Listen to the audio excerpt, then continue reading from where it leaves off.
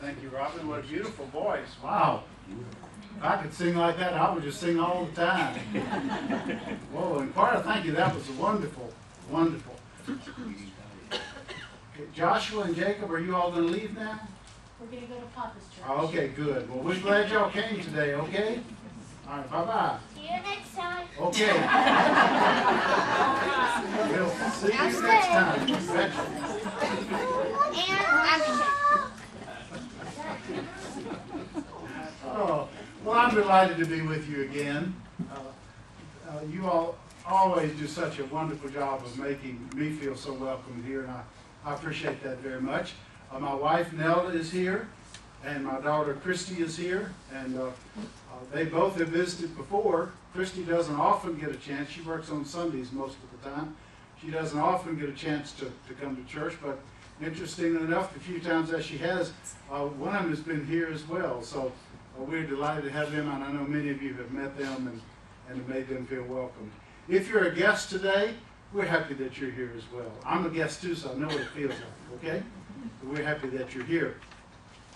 We've been doing a 4-story series in the Word of God. We had 2 stories last week, and then we're going to have 2 today, one this morning and one at 6 o'clock this evening. All of these stories have taken place at the beginning of the ministry of Jesus, and the reason that God gave us these stories was so that we could sort of have an understanding of what God was about, or what Jesus was all about. We know that the first story that we heard last week was about his baptism, and we know that John the Baptist was busy. He was calling the people to repentance. He was calling the nation of Israel to repentance, that he was saying that God's time is now. The time of your deliverance is now. And John the Baptist, while he was baptizing at the River Jordan, had this awesome experience when Jesus came down to the River Jordan to be baptized by John. And John said, I can't baptize you. You need to be baptizing me. And Jesus said, no, John, it is God's will. It is the fulfillment of righteousness that you baptize me. So John took Jesus down into the River Jordan, and he baptized him, and Jesus walked back up out of the water.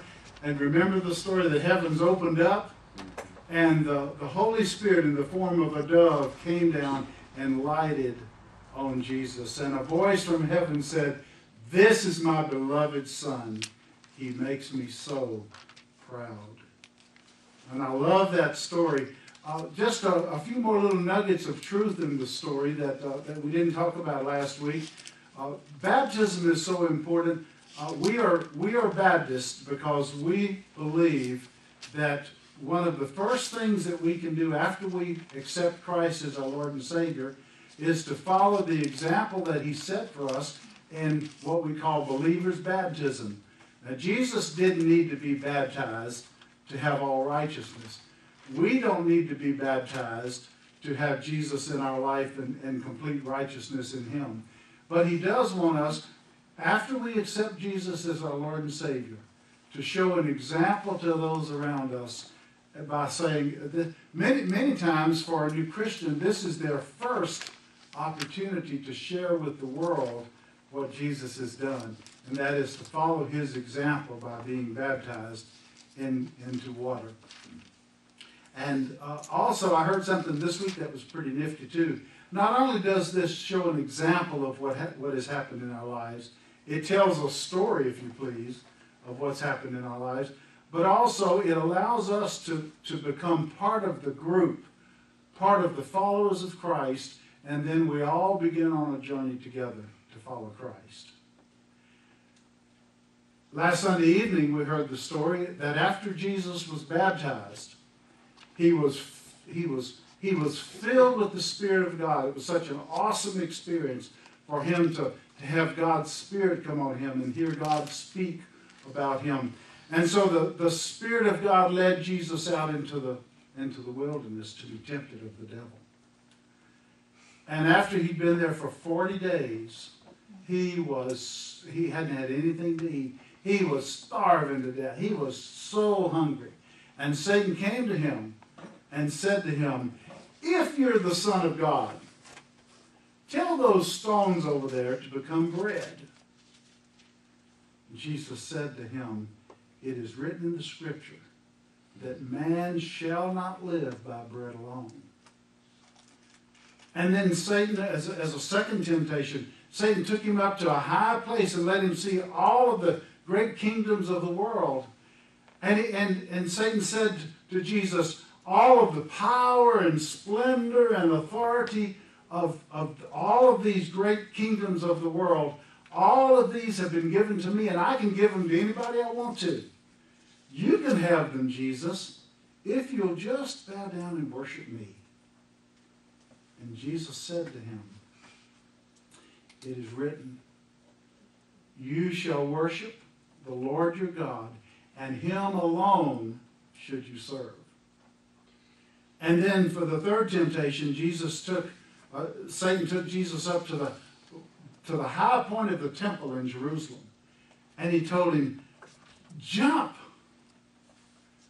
And then Satan quoted a verse of Scripture. He said, because it's written in the Bible that God has given his angels charge over you to protect you. And you're not going to get hurt because the angels are going to catch you in their hands and lower you to the ground. And you won't even bruise your foot. And Jesus said to Satan, it is written. It is written. You are not to tempt the Lord your God. Satan left Jesus at that time. And Luke tells us at that point that he left knowing that he was planning to come back at another opportune time and try to trip up Jesus. The stories continue. Jesus left from there, and let me give you a little intermediate information. Jesus left that place of temptation, and during the time before the next story that we want to have this morning, he basically was recruiting disciples at this time. A bit later, he went back before John the Baptist, who was proclaiming the kingdom, and John said, behold this man. This is the one who has come. This is the Lamb of God. This is the one. And a couple of John's disciples followed Jesus. And all of this happened. By the way, let me give you a quick geography lesson. Okay, most of you know this, but the Holy Land, the time of Palestine or the land of that God had promised, the Holy Land during the time of Christ was divided into 3 sections. The first part up at the top was Galilee. And Galilee was where Nazareth was. Our story is going to take place up in Galilee this morning. But Galilee was the northern part where Nazareth is, and Capernaum and the Sea of Galilee is up here as well. And then the lower part was Judah, where Jerusalem was. And then sandwiched in between the two was Samaria, where literally the hated and despised Samaritans lived. And so Jesus was baptized down in Judah by the River Jordan. Let's see, Andrew, Peter, James, and John began to follow Jesus down there. And then he and his disciples made a trip up to Galilee for the story that we're going to have today. Up there, he talked to Philip, who became a disciple. Then he talked to Nathanael. Now, Nathanael was from a town called Cana. And Cana was about 6 or 8 miles from Nazareth, where Jesus grew up. So it was just did we say it before? It was, some of you all were raised in towns you had one traffic light maybe, maybe one service station. That was what Cana was, a one light town. How's that? Cana was just a very small village as well. Nathanael, one of the disciples, was from Cana. And the story, and it comes to us from the 2nd chapter of the book of John, if you want to look, and it begins with verse 1. But I'm going to tell you the story anyway, okay? So this is what John tells us for this third event that Jesus presents to us in his early ministry. That 3 days after he had asked Nathanael to become a disciple, this is in the 2nd chapter of John, 3 days after he asked Nathanael to become a disciple, there was a wedding in Cana. And so Jesus' mother was at that wedding. And Jesus and his disciples were invited, and they went to the wedding as well. After they got there, they ran out of wine. And Jesus' mother went to Jesus and said, "They've run out of wine." And Jesus said to her, "What does this concern of yours have to do with me, woman? My time hasn't come yet." And then Mary, Jesus' mother, she told the servants, she said, "Whatever he tells you to do, do it." There were 6 water jugs. They held about 20 or 30 gallons each. 6 water jugs there that had water in them that were used for purification. Jesus told the servants, "Fill those water jugs."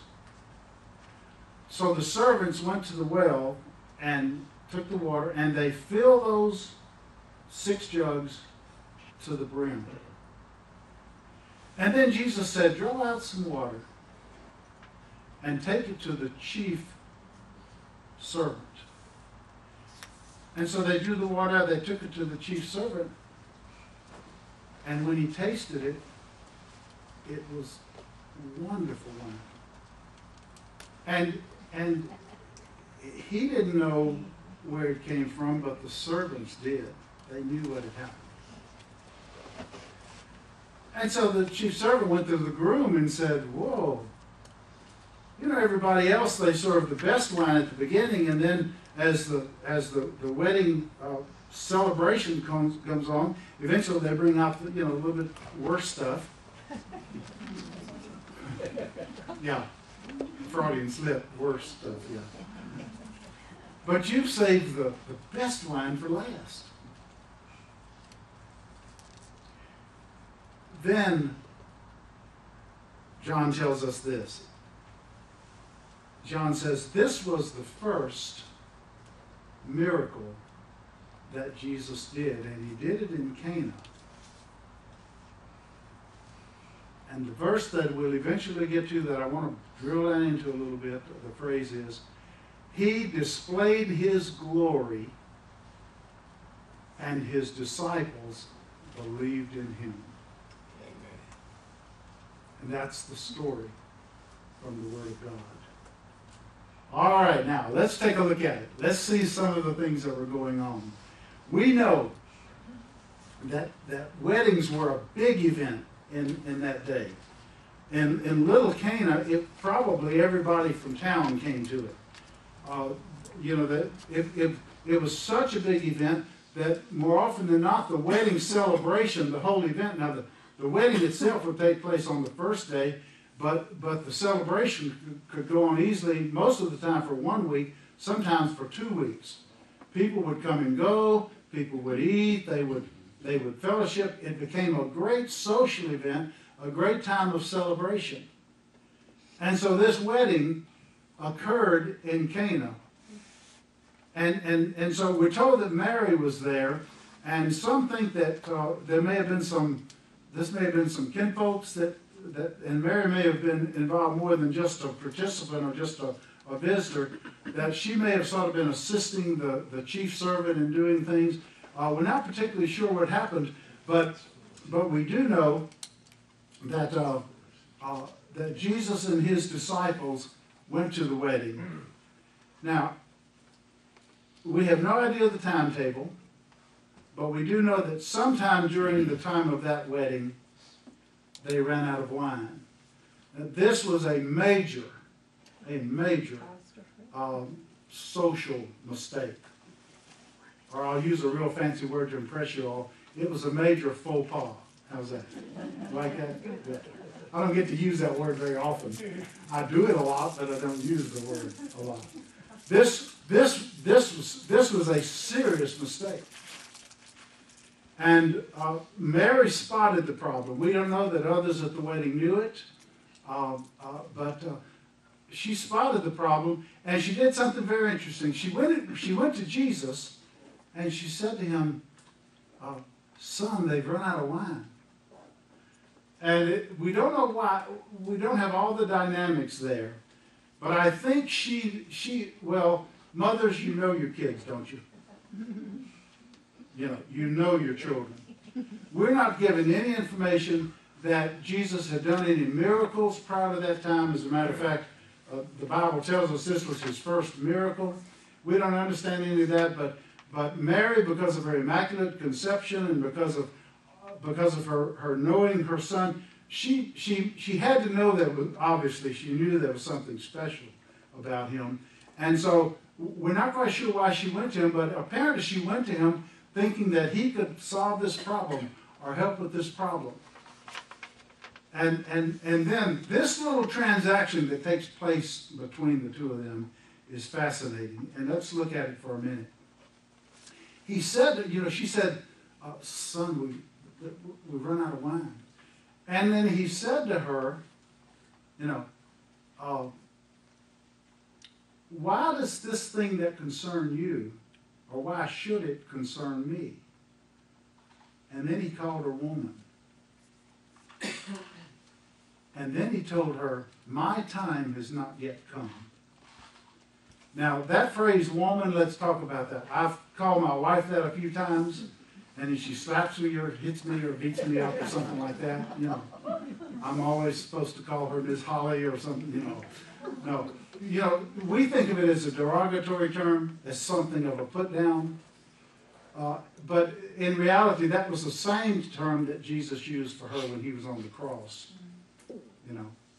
"Woman, behold thy son." That's what he told her.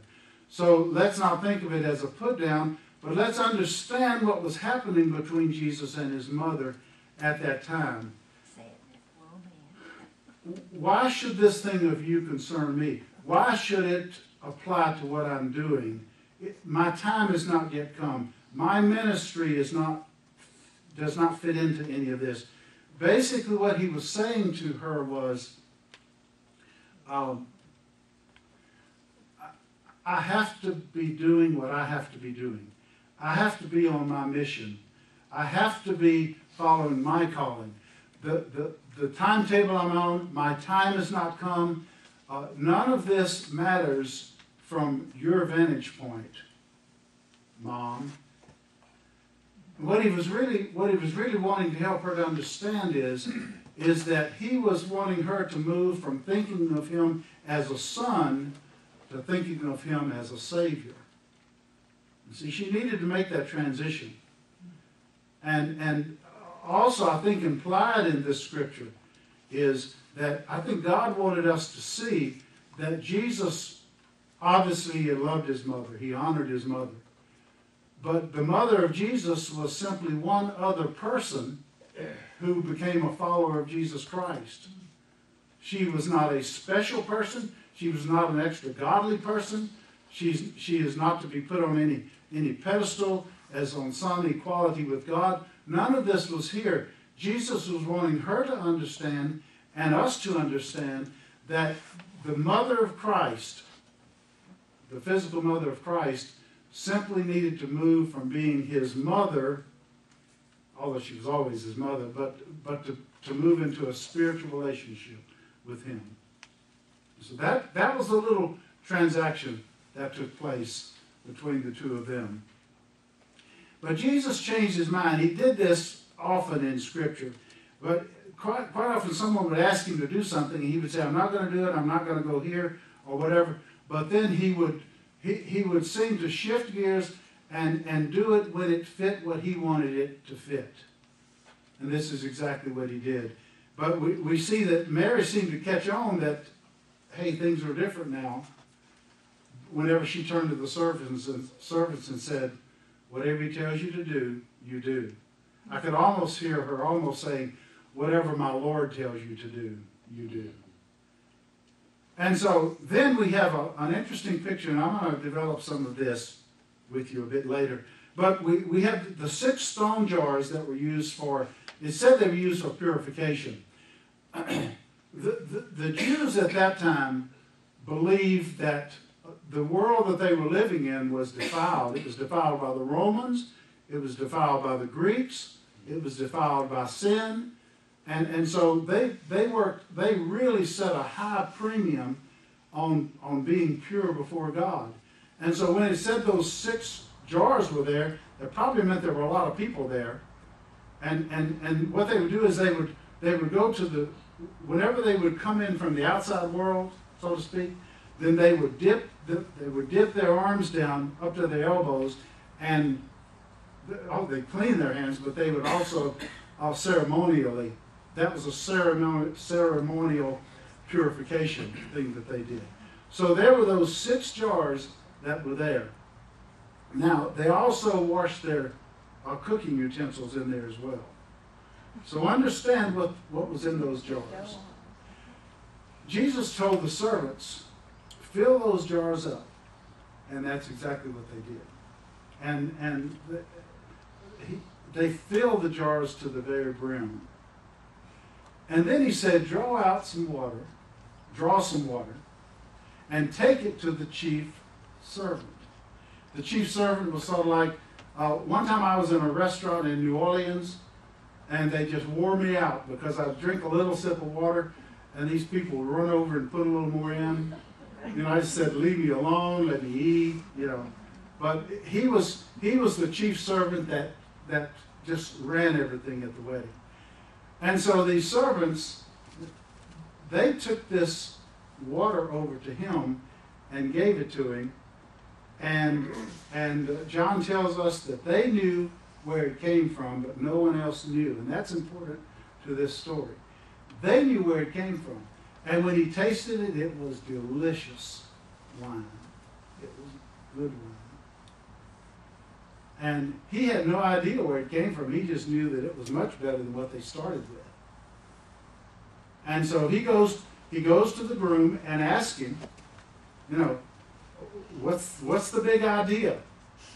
You're bringing out the best wine last.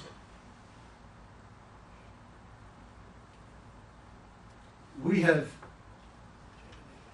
traditionally understood this story, that the water in those 6 water pots was changed to wine, and that was where that miracle took place. And that is a beautiful understanding, and I'm not saying it is an incorrect understanding, but that is a beautiful understanding of that scripture, because the miracle that happened was that Jesus took water and changed it to wine. Jesus took water and did a miracle. And the meaning of wine in their circumstance was really threefold. It was tied to suffering, it was tied to celebration, and it was also just such an important part of their experience. And so, if we capture the meaning of this story, is John the Baptist would have never been invited to that wedding, because John the Baptist was rough. What was his message to the people? His message to the people was, repent. God's going to destroy you if you don't repent. You're a bunch of snakes, very hard. Are y'all there? Better repent. Okay, good. I'm doing fine. I don't know about you. All right. So this was where John the Baptist was saying, God is a God of judgment. God is a God that's going to come and literally judge you harshly. But I love what this miracle shows us. You know what this miracle shows us? Is Jesus, for his first public event, he goes to a party. He literally does. He goes to a celebration. He goes to a place where there was laughing, where there was dancing, where there was, just a lot of people having a great time. And by bringing the best wine to last, what he does is he makes the party even greater than it was when it started. See? Don't you see the contrast? And so what God is wanting us to understand, I believe, one thing through this story is, yes, God is a God of judgment. Yes, he is. There is a heaven, there is a hell. There is a punishment for those who are not obedient and not forgiven in their sins. It's a hard thing to say, but Jesus talked about it very explicitly. And I wished it weren't so, but it is. And there is the judgment of God on sin in our lives. But there is also the grace of Jesus Christ. And there's also the fact that God is a God of judgment, but God is also a God of joy and peace and happiness. And if Jesus were living today, he would be going to college football games, you know. He'd be doing all the fun stuff we do. He'd be going water skiing with you every time you went. That was a joke, water skiing. I was afraid that went over your head. You understand the point. Jesus lived life to its fullest. He celebrated life. And I think that's a beautiful picture from this story that we can capture. Oh, and when we join him in heaven one of these days, you're talking about fun. Now, we're going to have fun. I mean, it's going to be great. I'm so excited about it. And so this is what Jesus was saying. He was serious. And tonight, by the way, tonight we're going into the temple with him, and he's going to do some serious stuff in that temple. But this is what he was wanting us to see and understand in the message. Now, let me go to this verse. What is it? Verse 11. I want to wrap up our thinking with this, because I think this really brings out what this story is all about. By the way, this story was not for the wedding group. Now, they profited from it. But this story seems to have been done for those who were very much in the background. Who knew about the miracle? The servants. You know? And then verse 11, what it says is Jesus performed this first sign in Galilee, in Cana of Galilee, and then he displayed his glory, and his disciples believed on him. This miracle was done for his disciples who were there. Now others saw it, perhaps, but apparently the reaction we have here is, what John tells us is, those who reacted were those close followers. He was beginning to take them on a journey of helping them to understand who he was and what he was about. And these 4 stories we're doing are doing that. And he was wanting them to begin to understand who he was. Now, in light of this, let me give you a little bit different interpretation of how I think this story took place. Jesus had those 6 water pots filled. Now, what did they have in them? Water. What kind of water? Dirty water. You know, dirty water. It had scrub on the bottom, and it had dirty water in it. When Jesus said to the servants, go draw out some water, the word that is used there for go draw out water is exactly the same word that is used when Jesus was talking to the Samaritan woman, and he was talking to her about drawing water out of a well. The same word. And some have said the real message behind this story is obviously it was a miracle. The miracle was a miracle. It was a marvelous thing. But those 6 water pots, he asked for them to be filled so that they could symbolically represent an incomplete something. The number 6 was always incomplete in the Jewish thought. It was always sort of there, but not quite there. And those 6 water pots would represent the incomplete Jewish religion. And then what he told the servant was, you go draw water out of a source that is always replenishing a well, a source that always has clean water in it. In addition to that, the container you're going to use is going to be clean as well, because it's used to pour water out. So you go there, you take the water from there, and the message that I believe, and I believe that's why this last scripture has such impact, that his disciples saw his glory and they believed on him. He was communicating to them and to us that these 6 water pots are the incomplete